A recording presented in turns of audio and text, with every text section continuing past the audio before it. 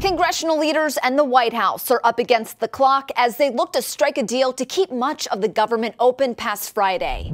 As of Monday, there's still no deal. The main holdup is funding for the Department of Homeland Security, particularly with security at the U.S. southern border, a central issue ahead of the 2024 presidential election.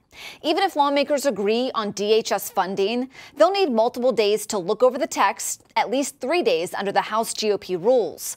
This could push lawmakers past the Friday deadline, working through the weekend to pass the bills. Despite Congress passing 6 bills in early March, funding several agencies for the rest of the fiscal year, defense, labor, and education are still among those that need to be worked out. Sources familiar with talks told CNN negotiators were ready to move ahead with a 1-year stopgap measure for DHS funding over the weekend.